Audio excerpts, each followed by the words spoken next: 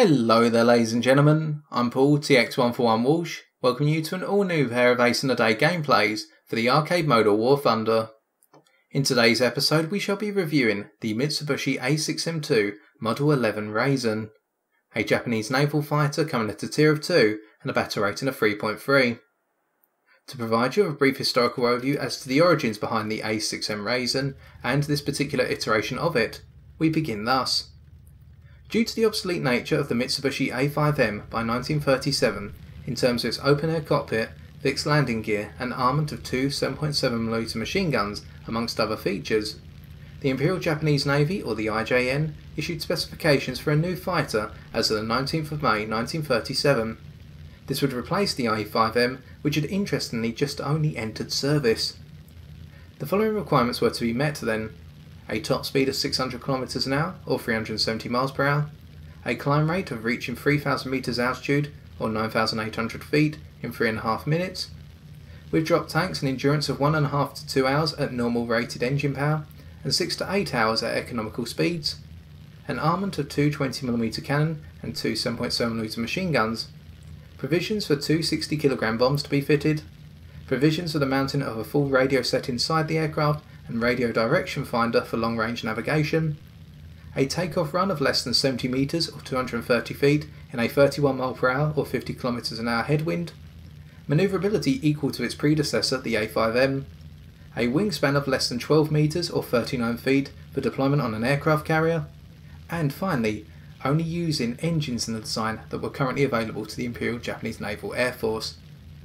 Initially then, the IJN issued the requirements to both Nakajima and Mitsubishi, but Nakajima soon dropped out of this competition as they felt the design requirements were way too restrictive. Turning the page, Mitsubishi's design, led by Jiro Horikoshi, was a smoothly contoured monoplane fighter, with a fully enclosed cockpit and fully retractable landing gear, but the plane lacked armour protection or self-sealing fuel tanks, allowing it to meet the requirements. Designated the A6M1, the initial prototype was an all-metal airframe powered by a 780 horsepower Mitsubishi Zuisei 13 radial engine. It flew for the first time as the 1st of April 1939, meeting all of the requirements excluding the top speed requirement of 600 km an hour, falling closer to 500 km an hour instead. During further flight testing, the engine was replaced by the more powerful and newly available 925 horsepower Nakajima Sake 12 radial engine, and this was as of the third prototype, which would be redesignated the A6M2. Based on the success of these trials, the fighter was adopted as the A6M Raisin Type 0 fighter for the IJN as of September 14, 1939, entering production for further combat trials, and in combat it would be armed with two 20mm Type 99 Mark I cannon with 60 rounds per gun and one mounted to each wing, and two 7.7mm Type 97 machine guns mounted in the engine cowling with 500 rounds per gun. As of July 1940 then, the A6M2 was to prove itself in the Second Sino-Japanese War,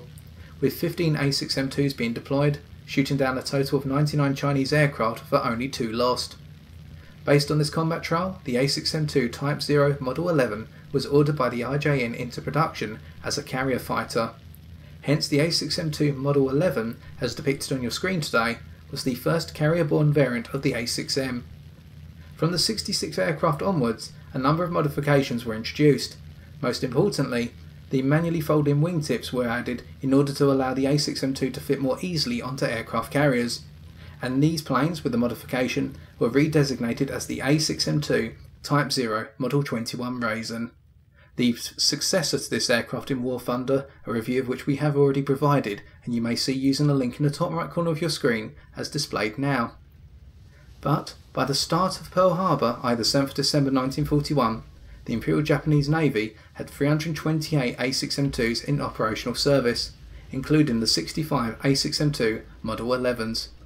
And with our historical overview concluded, let us take a look at how the A6M2 Mod 11 handles in War Thunder's arcade mode. For our first game of today, we're on the ground strike map Caucasus using the following setup. Stealth belts are our 7.7mm machine guns, reasoning being that whilst these belts are the most powerful belts available to our 7.7s, more importantly these belts are devoid of any tracer, meaning that we can focus on the tracers of our tracer belts in our 20mm cannon. whereby these consist of only high explosive fragmentation tracer rounds, with the high explosive fragmentation component allowing us to cut apart enemy fighters and bombers alike, with the ability to knock apart the enemy fuselage, or alternatively take out their pilot quite nicely, through sustained fire that is. And the tracer component of these belts allows us to see where our rounds are going, as the ballistics of the 20mm Type 99 Mark I cannon can be quite difficult to get used to at first, especially seeing as our rate of fire is 520 rounds per minute and we only have 60 rounds per cannon, meaning that we can exhaust all of our ammunition before we can even get a clean shot. And with a muzzle velocity of 600 meters per second, this can be quite low compared to what you may be used to in the British and German equivalents. As for our gun convergence, we are using a 400 meter gun convergence, as whilst we are predominantly a turn fighter, well that is our overall strategy, every so often we will need to move into a boom and zoom capability or even a bomber interceptor role, and we will need a convergence which allows us to apply all three roles in good fashion, and 400 meters will do that. And finally, for our fuel load, we are using the standard 30-minute fuel load to make it to the end of the game unscathed on fuel capacity. Now some of you may be wondering at this point, well why bomber interceptor, and indeed why boom and zoom? Well, hopefully this first game is going to demonstrate the A6M2 Mod 11 in a bomber interceptor role, or at least to the first 50%. Now we're at 4,100 meters altitude and climbing, and we can see that the enemy team has a large number of rather heavy bombers, including the PE-8 just above us. But before we go after them, we must take out the A6M2 Mod 21 that is climbing underneath us, whereby we are diving down on them now, and we're going to take them apart as they gradually begin to stall out. Now the two planes in terms of their flight models are practically identical. I've yet to identify a difference between the two, meaning that what applies here for the A6M2 Mod 11 also applies for the A6M2 Mod 21. And as we break away from picking up our first kill, we can see that the PE-8 is on the beam to us and we will be coming up from underneath. There is a blind spot to their 20mm cannon turrets in this position and we are going to exploit it, coming up underneath them and sustaining our fire with our remaining 90 20mm cannon rounds. We make our way over and we start to line up our pass and we start to climb. Zooming in to make sure we can be as accurate as possible, and we will be correcting our shots when we start to miss our 20mm cannon rounds thanks to the tracers available, and we can see them here impacting on the fuselage of the PE-8 as we cut them apart for our second kill and only take a small smattering of return fire. We now break down going for a reload and begin to bring our nose up once again to counter any other threats. With our vicinity clear, we notice a PBY off in the distance being harassed by our friendly P400 and we are going to help out. We must also consider that the P39N Aerocobra on our team gave their life to bring down the enemy B7A2 that was climbing us at the start of the match, and we're going to look over to confirm the parachutes from the two aircraft very shortly, as we do now. So, why bomber interceptor? This is really odd for a turn fighter, or at least a plane that would be commonly labelled as a turn fighter. Well, for your batter rating and tier, one has to consider that at a tier of 2 and a batter rating of 3.3, you have a number of medium and heavy bombers available to you, or at least within plus or minus 1.0 of that battle rating, such as the PE-8, the Yer-2 M105, the Heinkel 111, you get the picture. So as a result, a number of bomber pilots or players with bombers available will bring those out to try and get them fully spaded, and we need to counter this. As we come up underneath a PBY-5 Catalina on the tail here, and put in a good portion of our 20mm cannon rounds, picking up a critical hit, knocking out their tail control, and only taking a small amount of return fire once again. And this time we can see that the return fire has impacted our tail section, although not to compromise our tail control surfaces. So we need to help in countering the threat of enemy bombers in ground strike games in particular, and we are doing so right now, as our overall performance, whilst not that of an interceptor, is good enough to enable us to do so, although we have to exploit blind spots on enemy bombers. And we've been doing this so far, taking the minimum amount of return fire, as our durability and overall flammability are rather weak. If we take a good amount of fire from an enemy fighter or bomber, whether it be from machine gun fire or alternatively cannon fire, we should expect this plane to be ripped to pieces. Even the most smallest of bursts from a 20mm cannon on the likes of a Spitfire Mark IIB, if it strikes while the control surfaces, will most likely compromise that control surface quite easily. We only need to take a glancing blow, for example, in order to have our ability to use our elevator cut in half. And at the same time, if we do take hits from incendiary rounds, due to the lack of any armour protection and the lack of self-sealing fuel tanks, it is very likely we will be set on fire and burned to death, unless the fuel tanks run out of fuel in the first place. Now we come onto the beam here of the Year 2 M105 to cut them apart, another blind spot for their side turrets, if they have any, and pick up our third kill. And we can see how the high explosive fragmentation commands of our 20mm cannon belt rounds are very effective even against the more heavily armed and armoured bombers. And we drop down here on a Focke-Wulf 200 Condor, and unfortunately we cannot quite get our rounds to work there. But nonetheless we should not be discouraged and we break back up. Having done a good amount of damage to the Condor, means it is very likely that they will either get ripped apart by one of our friendly interceptors, or alternatively they may see themselves as needing to dive down to lower altitude to hit their targets. And now we pick on an A6M2 Model 11 who is trying to stall climb. I believe it may be the same pilot as earlier in the A6M2 Model 21, and we're going to make sure they cannot get to altitude as we pick up an assist on the Condor. We open fire at roughly 250 metres and cut them apart for our fourth kill. And as we break back towards friendly territory, we see that another Year 2 has spawned in and we need to knock them out straight away, as if they can drop their 400kg bomb load, if they have the maximum bomb load available, they are going to knock out bases and our airfield very rapidly. We can see how we can climb very nicely, we can climb over longer periods, and we can get well into range of the Year 2 on their underside where they have no defensive armament, and cut them apart for our ace in the day. Now here we're going to transition into more of a boom and zoom role before moving back into a turn fighter role, but this is going to take time. As we go into our dive, note a couple of things.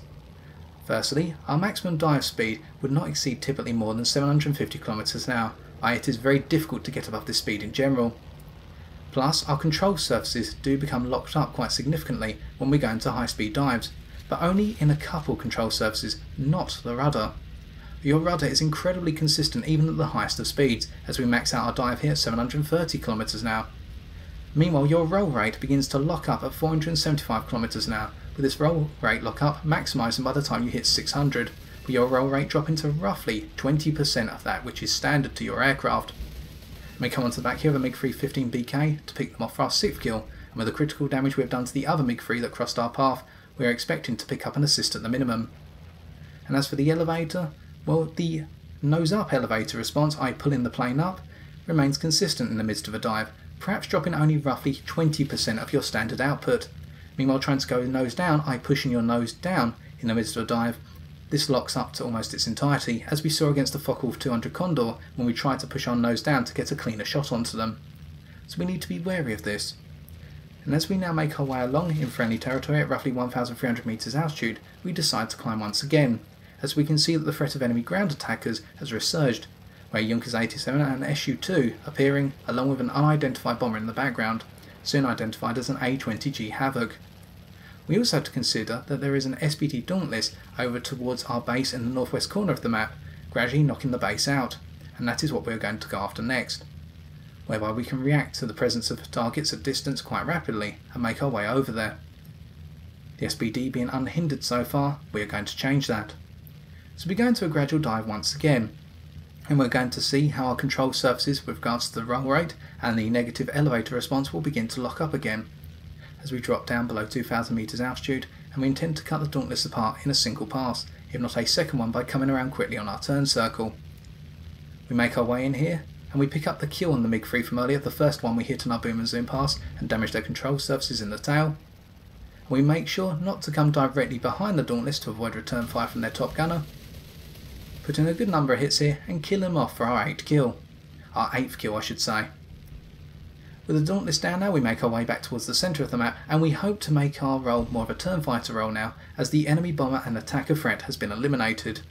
So hopefully we have demonstrated so far how the A6M2 Mod 11 can be used in that bomber interceptor role,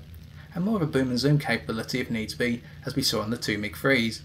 Although we have to keep in mind that our opponents were flying in straight lines and were not aware of our presence, and this is going to be ideal for you to use this plane as a boom and zoom aircraft, as if they do make a sudden turn or a sudden response by their control surfaces to try and evade your fire, the lack of controllability in your roll rate in particular will typically mean that your opponents will be able to avoid your fire unscathed unless you try to predict their motion well in advance. We react to the A6M cutting underneath us here by making a very tight turn over the top of them, instead of going for the split test, which would have taken more time due to our locked up roll rate.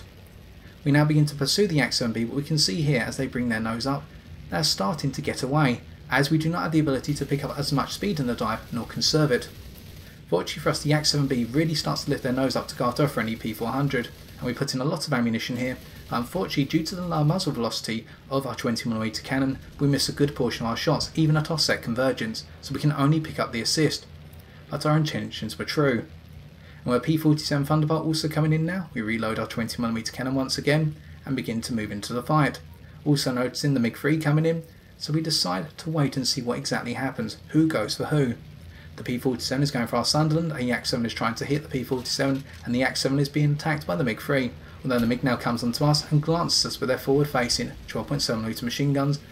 machine gun, or their 7.7mm machine guns. As we break our way around here, we come onto the back of the MiG, but they have multiple foes on them, so we decide to hold back. By foes I mean friendlies here. And we notice that our 3 friendlies cannot get a clean shot, so we use our tight turn circle and overall manoeuvrability to come up, but we switch to a Dornier 217N2 very quickly, just put in a couple of rounds, and then opening fire once again, try to push them away. And they soon begin to turn around here, reacting to our presence most likely, knowing that they will not be able to get away from us, or at least assuming that. And we now break over the top of the MiG-3 here, before switching back to Dornier, keeping our eyes on both foes. This is going to be very important when in the midst of a furball, that we need good awareness of what is going on at all times. We switch to the MiG-315 here, having picked up an assist on the Dornier, opening up our machine guns, doing a little bit more scratch damage. We can see the difference here between our machine guns and our 20mm cannon, as the MiG-3 collides with a friendly Yak-7, whereby we are going to be reliant on our 20mm cannon to do the damage. And having reloaded our cannon, we evade the head-on pass on IL-2 1942, using our great overall manoeuvrability and knock out that tail control. Unfortunately, we do not get the kill as the game comes to its end, and we must now consider our post-game stats.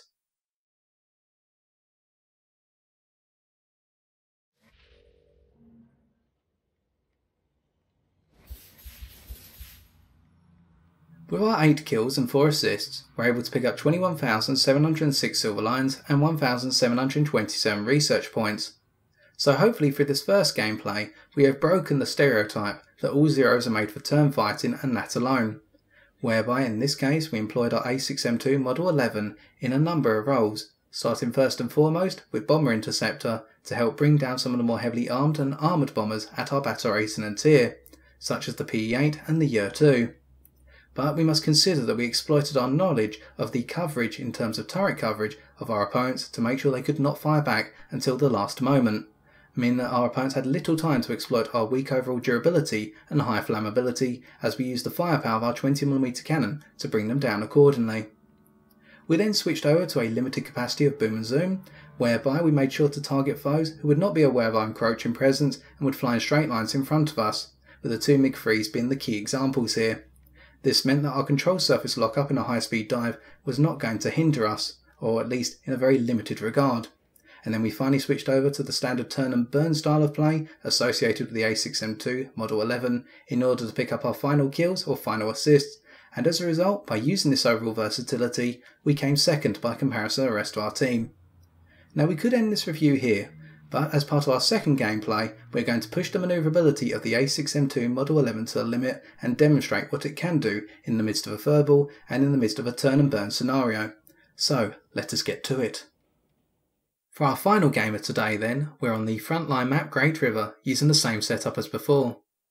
Before we can go into our analysis of our overall manoeuvrability and our turn fighter characteristics, we need to talk about this plane's climb rate, as in my experience it is advisable to eliminate the threats up high before engaging in the furball. So, we start off at a spawn altitude of approximately 1,900 metres and we're going to push towards 4,000 metres altitude. We shall see as we go into our climb in these short stint climbs, if you want to gain only 500 to 1,000 metres altitude, the A6M2 falls behind its battle rating contemporaries, the likes of the LA5, the Spitfire Mark IIB and the Messerschmitt 19ML and F.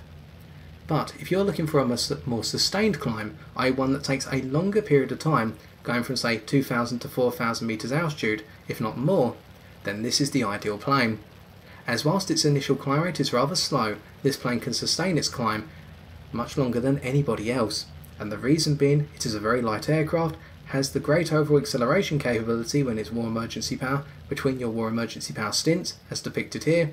and the low stall speed of this aircraft of 95 km an hour with stall characteristics coming into play at 130 km an hour means that this plane can continue to climb for longer than any other fighter at its battle rating and tier. Whereby, here we managed to get to 3,900 metres altitude and we are going to catch a P-47D Thunderbolt completely by surprise. Now one must assume in the midst of this cloud layer that neither of us knew that the other person was there. We heard the engine of the P-47 Thunderbolt and looked around to observe them. And we're coming up on their 6 here, and it looks as though they've been continuing to climb to the point where they're on the edge of their stall, meaning we can get in close and put in a number of hits as they begin to turn across us and try to dive away. If we were flying any other aircraft here at our battle rating tier, this would not have been possible, or would have been very difficult to achieve, and we damaged the elevator on that P-47D as they dived down towards the deck. We also noticed how quickly we could just snap around on our foes there, thanks to the fact our manoeuvrability is ideal within a speed range of 175 to 375 km an hour, which means when going into the midst of a climb, in the midst of a cloud, if you suddenly come upon a foe, you can quickly manoeuvre onto them or manoeuvre out of their way in terms of their incoming fire. Whereby, as we're going to see shortly, this plane has the best turn circle for monoplane fighters on a tier and battle rating basis by comparison with its contemporaries. And as we begin to stall out, all we need to do is roll the plane 360 degrees as we put the nose down, and we'll be able to go into a gradual dive to build up our speed once again, and we can reinitiate our climb very quickly, whereby our ideal starting speed for a climb is no more than 275 km an hour, unless you're going to extreme altitude in terms of above 5,000 metres. At that point we need to get to roughly 350 km an hour before initiating the climb. And that is because this plane suffers at higher altitudes in terms of engine performance, especially above 5,500 metres altitude, where you'll struggle to build up your speed in terms of your straight line acceleration, and with your low top overall speed anyway, by comparison with planes such as the P-38 Lightning and the Messerschmitt 109, you will find your foes trying to hit you and run away from you. But then you can climb after them as they try to loop over the top of you, and use your low stall speed to hit them whilst they're in the midst of their loop. This is a brilliant counter to the likes of the Messerschmitt 109F and the P-38 Lightning in general. Now, as we go into a dive here, we begin to attack a MiG-3, again applying our principle of attacking foes oblivious to our existence, who are in their own little world, and here the MiG-334 is just shooting at ground targets. We're going to get in close, managing our controllability here, making sure to predict their path, and open fire, cutting them apart for what is our first kill. And we made sure to track that Messerschmitt 109 Emil that was off to our left in the midst of the dive, and we latch onto them here and pick them off for our second kill very quickly. We now carry our momentum through and notice how we have not conserved our energy very well. Our speed has dropped from roughly 650 km an hour at the start of that boom and zoom pass to roughly 450 km an hour, whereby the most gradual manoeuvres will bleed a good portion of our speed in the midst of a dive. And we latch on here to the P-39 in Aerocobra and we try to cut them apart. Notice that our rounds are not hitting, we provide a little bit more lead and pick them apart for our third kill, before latching onto the tail of a MiG-3, who was initially pursuing or being pursued by a friendly Thunderbolt, and we knock them apart with our remaining cannon armament, or at least pick up a critical hit, and then use the accuracy of our nose-mounted machine guns here, getting in close, looking down the sight, and cutting them apart for another kill. With 4 kills now in the bag, we look around and see that the skies are empty around us. The only possible threat is an enemy Spitfire Mark IIA coming in gradually, firstly going for our friendly P-40 Kitty Hawk. We go for our reload on our 20mm cannon and get ready to react to the Spitfire, noticing that the P-47 has finally succumbed to their elevator damage, allowing us to pick up our ace in a day. We break ground here, cutting across the front of the Spitfires we're going to see,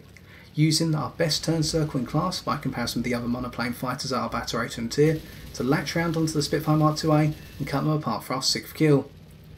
What we should also note at this point in terms of our manoeuvrability, that in our ideal speed range of 175 to 375 km an hour, our rudder is as good as our turn circle, whereby if you turn this plane literally in a flat configuration, as depicted here, you can turn this plane as tightly on its rudder as you can when you do a standard turn, i.e. rolling the plane 90 degrees clockwise or anti-clockwise and then pulling up on the elevator to initiate your turn. And here we're just looking at our opponents as they come across the battlefield, looking for the next furball to develop and the next opportunities to arise. And in the meantime we can build a little bit more altitude, using our sustained climb rate to our advantage. We notice a Wellington diving down to hit the ground targets, probably not able to see the frontline targets on the cloud layer. And we come around on our rudder here, showing the power of our rudder and how well this can bring our plane around. This means that when your elevator control surface is knocked out, you can rely on your rudder in order to help you out. Or if the elevator is locked into the flat position, i.e. where it's not negative or positive forces applied, and you only have the rudder to bring your plane around on target. Again, this emphasises the fact earlier that our control surfaces are very weak when they are hit, but we do have a number of control surfaces available in order to enable us to stay in the fight with limited capabilities. And here we're continuing to build our altitude and just scope out the scenario, whereby we have a number of friendlies available now and a number of enemies gradually coming onto the scene, And our final consideration point in terms of manoeuvrability is our roll rate, which is actually our weakest control surface in general, whereby our roll rate falls well behind the likes of the LA5, the Lag3 and the Focke 490A1. And typically it is very difficult once we've rolled 90 degrees one way to reverse our directionality on the roll by 180 degrees. If we've rolled 90 degrees clockwise, then roll 180 degrees clockwise to change our turn direction, as the roll rate is rather slow. So once we commit to a direction of turn, we should ideally stick to it rather than try and change it. Although we can do so using a little bit of rudder correction as well. And here we dive down our Hurricane Mark 1 late, getting right onto their 6 and using our turn circle to stick right behind them here. Although we picked up a little bit too much speed in our initial dive, meaning we almost overshot the target. But we're staying right on their 6, a little bit too close for our convergence, and the Hurricane pilot is providing a rather tough opponent, but we cut them apart on the left hand wing and latch onto an F6F-3 Hellcat here, who cuts right across the front of us, and we just cut over the top via a loop, see them cut over the top of us via a set of vertical scissors, and now we begin to make this more of a horizontal dogfight. We get onto the tail of the Hellcat and begin to pile in the rounds. As they get to the distance, we finish them off with our remaining 20mm cannon rounds and begin to break away once again, having picked up our 8th kill, and we sprinkle some rounds into the enemy Wellington here just to do some damage. But notice straight away how, by not attacking the Wellington in a hidden position, i.e. where their turrets do not cover that position, we took quite a lot of damage, whereby our left hand wing is quite damaged and our engine is started to take some damage. Now here we have a Buffalo latching onto our 6, we cannot get away, and we begin to turn across the front of them once again, trying to force them to overshoot. It's an F2A-3 and they are rather manoeuvrable, but we have the superior turn circle, applying our combat flaps here, and we cut them apart for another kill and pick up the assist on the Wellington. Now we begin to make our way away once again, and we can see a Junkers 87 off in the distance attacking one of our bases, but before we can go after them, we need to consider the Apache, i.e. the A36 and the Hurricane both making their way towards us. We were expecting that our friendly fighters behind us, i.e. the Beaufighter and the Spitfire, would be able to help out, but the Beaufighter has been knocked out by the enemy Hurricane, so it's time to get dirty. So we dive underneath the Apache here, and then cut over the front of them, taking some grazing shots from their 12.7mm machine guns, and then we rinse and repeat for the Hurricane Mark 4, who is trying to get their 40mm cannon to bear on us. It's a 2v1 at this point, but it turns into a 1v1 thanks to the fact the Apache has broken away, a sensible decision. So we try to get a shot into the Hurricane here, making sure they do not collide with our friendly before we open fire, and we pick them apart for another kill. The Apache is now coming back in, we noticed on the radar, and we cut across them using the same tactic twice, this time breaking over the top of them via a loop, and then coming around very quickly onto them, and we tried to hit them. But the Apache pilot provides troublesome here, so we wait until they get to a longer distance and open fire. Our spray manages to clip them for a critical hit on their left aileron. They may crash eventually, or they're going to be a sitting duck to our friendlies who are in the vicinity. Now going for a reload here and experiencing a minor fuel leak, thanks to the 12.7mm machine guns of the Apache, we are now going to go after a Junkers 87. In level flight, what we can see again is that our overall acceleration, even at lower altitudes, is rather pale by comparison to that of our battle rated and tier contemporaries.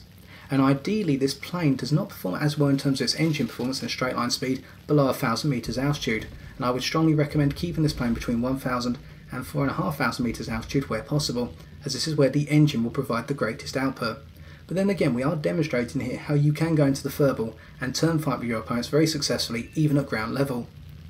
And with the mission objective and knocking out the frontline ground units completed, we're going to try and go for our final kill on the Junkers 87 here. We want to get one last one, and it is a D3.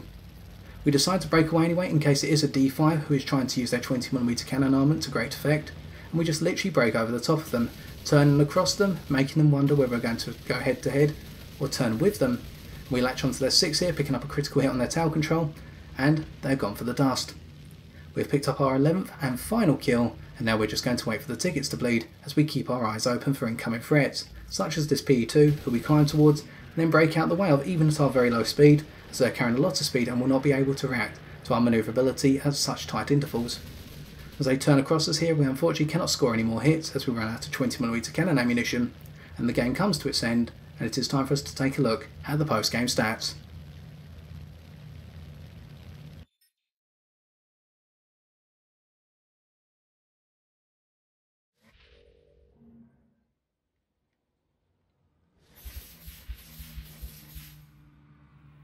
With our 11 kills and single assist, we're able to pick up 32,820 silver lions and 1,781 research points.